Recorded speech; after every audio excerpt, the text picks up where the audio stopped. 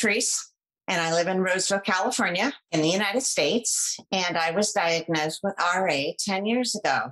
I've been volunteering with AiArthritis for 2 years. I helped launch the AiArthritis Voices Project platform.